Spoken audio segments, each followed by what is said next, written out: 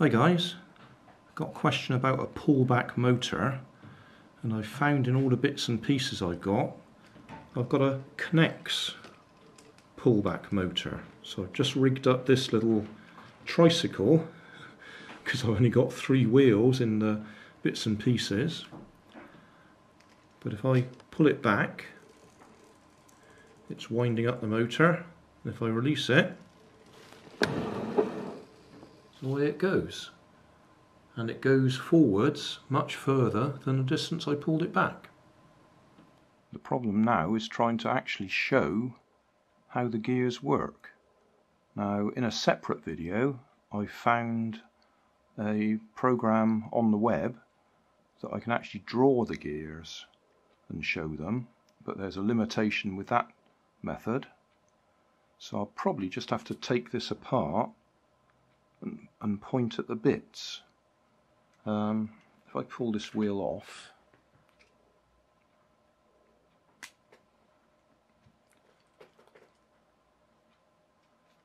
take all these other bits off.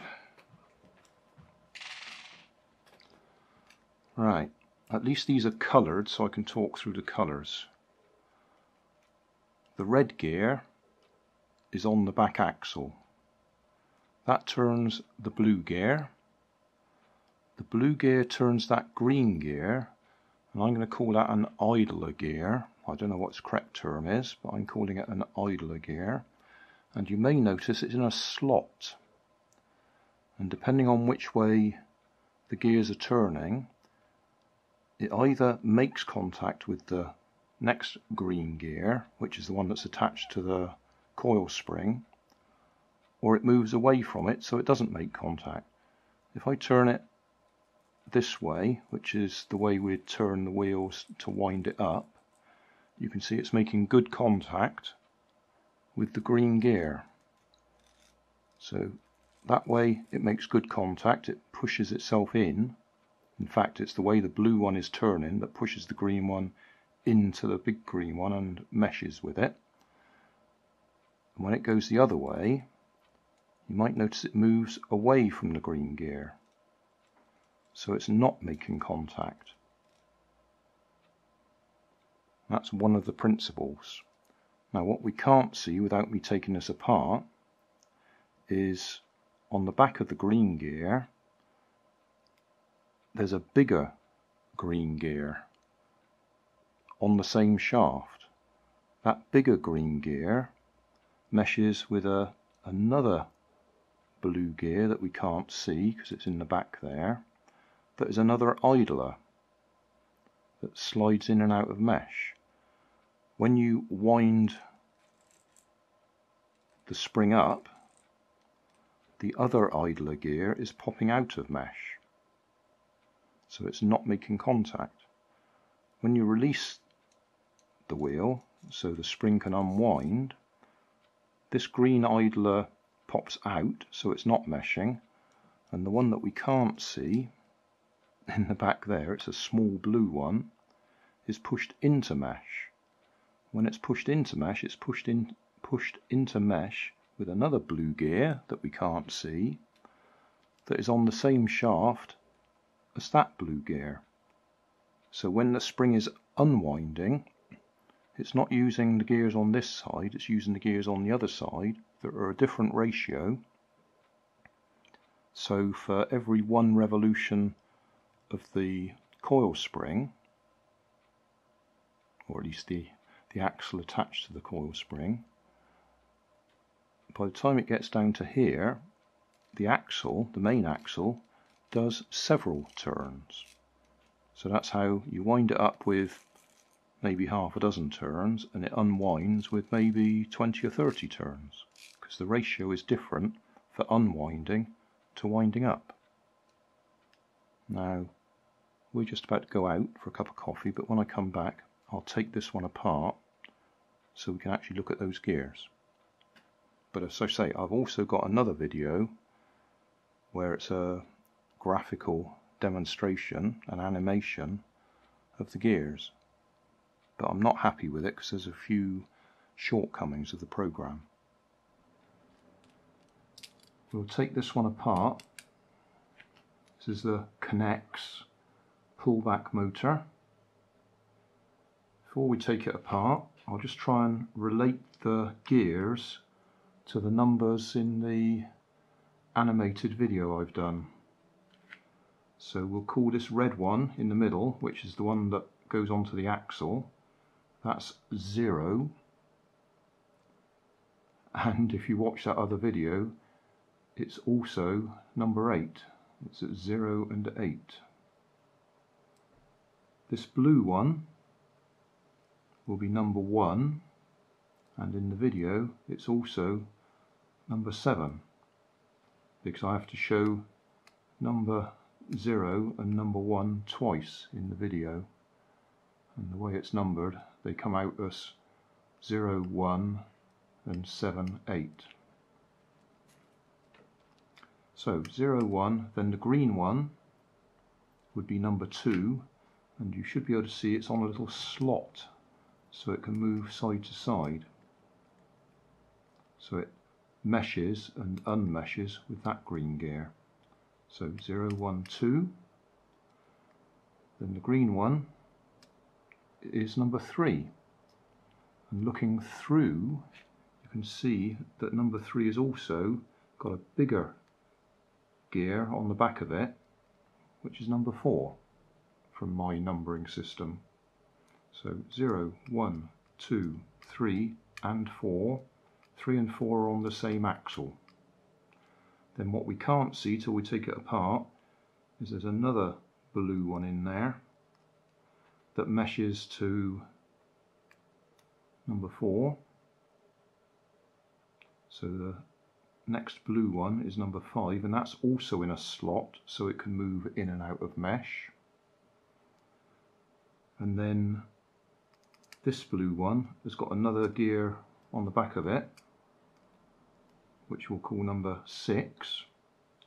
So blue 5 meshes with blue 6, and blue 6 is on the same axle as number 1, but it's also number 7. I hope you're following this. And then number 7, this one, meshes with the red one, which is number 8. But in my video it's also 0 and 1. I think I've probably said that all wrong, but we'll take them apart. So red meshes with blue, blue meshes with green, green meshes with green. And that one is on a slot.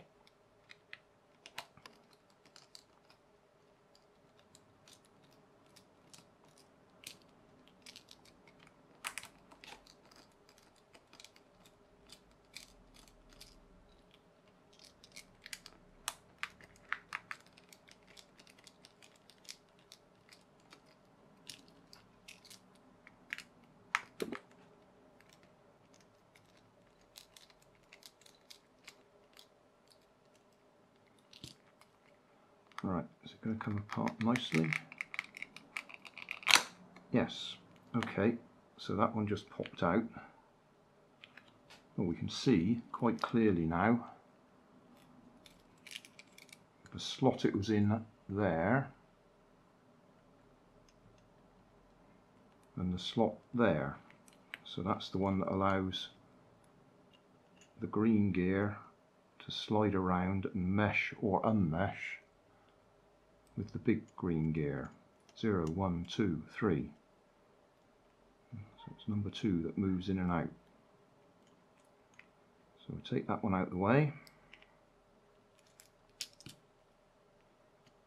Can we take that one out? Yes, we can. Now on the back of that one, you can see the other gear that I'm on about.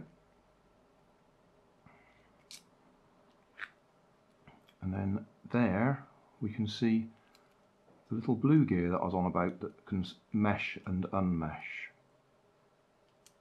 And that meshes and unmeshes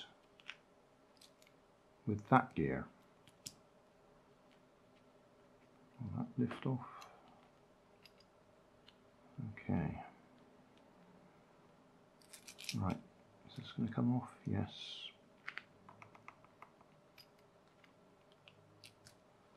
So now we can see the green gear that one and that one on the same shaft. In fact, they're a single piece moulding.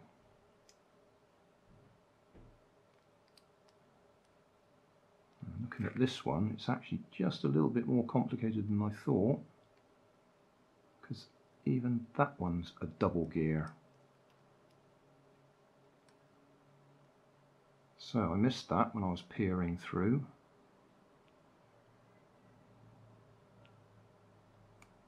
So my numbering scheme's one out. There's an extra one in there. So that gear there, the smaller tooth gear there, meshes with the outer edge of that one, and then that one meshes with the inner one of them, and then that one meshes with here. Now before I put it back together, I don't really want to pull that off there. That one will be on the spring, and there's a good chance if I pull it off I might pull the spring out with it, which I don't want to do. So we'll leave that there, just so I don't accidentally pull the spring out. Can we peek up inside? You might be able to see there's two pegs go down either side that dig into the spring.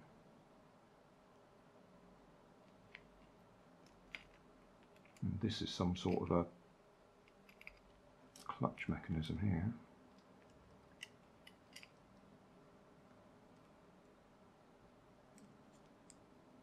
Which we're not particularly interested. Oh, I know what that is. That's the bit that grips the connects axle as it goes through. Those two bits sticking out there go into the slot on the connects axle.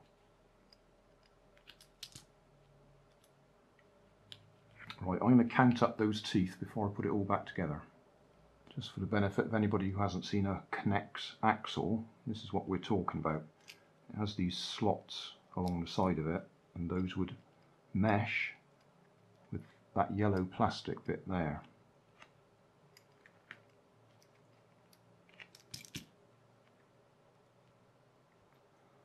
You push it over so the spring allows it to spread out, and then it would actually close up again. So that goes back on there. And I've just counted, that's 22 teeth on that one.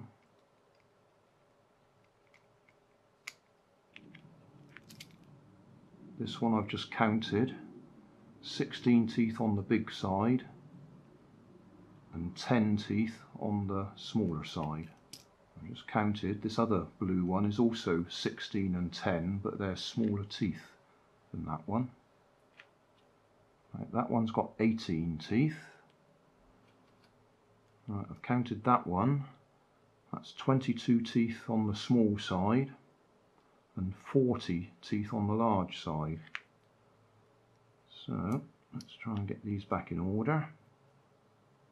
That one is on the floor.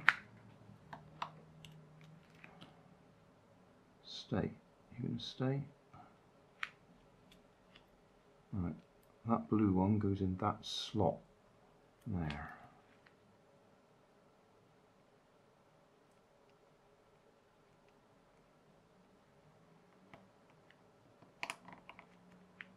Yeah, got it in.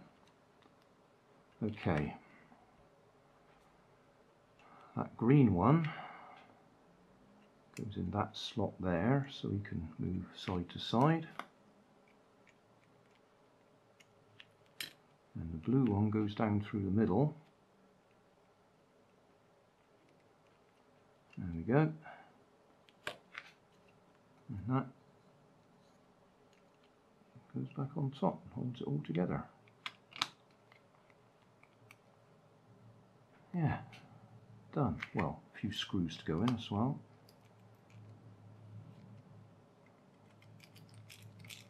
Well, it was worth taking apart because there's one more gear in there than I thought.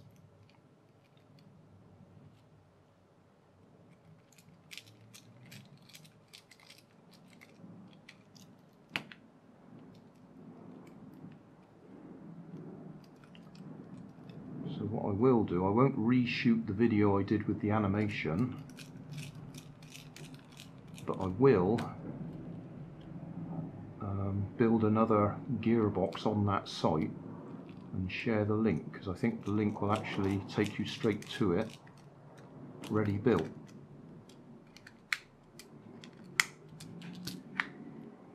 Right, motor in or on, so we can wind it up and then it unwinds. Wind it up, unwinds. One full turn to wind it up, several turns unwinding. One turn up, several unwinding. That's it. Job done. I've just remembered this was all for Jenny Johnsson. They asked the question about pullback motors. So there you go. I think out of the 3 or 4 videos I've done trying to explain it, that one probably covered it the best. Hey, thanks for watching. There's plenty of videos on my main channel with more added daily, so don't forget to subscribe and enable the notifications to keep you up to date with my new releases. You can help keep my channel running by donating $1 on Patreon to buy me coffee. You can always find more information in the video description. Thanks again for watching.